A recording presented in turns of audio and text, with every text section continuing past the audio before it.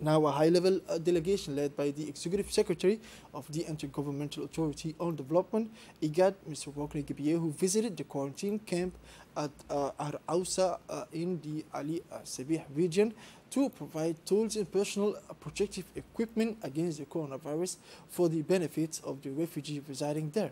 The delegation was accompanied during this visit by the Minister of the Interior, Mr. Moumin Ahmed Cheick, the Executive Secretary of the National Relief and Refugee Office, Mr. Hussein Darar, and the European Union representative in Djibouti, Mr. Patrick Jason.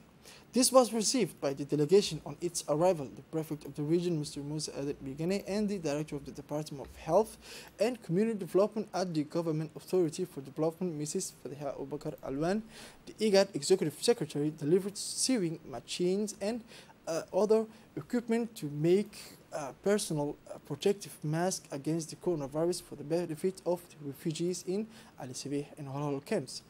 The aid was financed by the European Union. The CEO of Honors thanked the IGAD officials for this aid. He promised to hand it over to different groups of refugees in the camp Ali Ade and Holhol. In a speech addressed to him on this occasion, the Executive Secretary for IGAD, Workneh Gebeyehu, let's listen to him.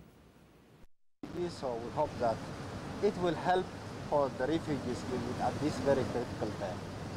So this is a delivery from IGAD and the support of our partners. So to you, Your Excellency, and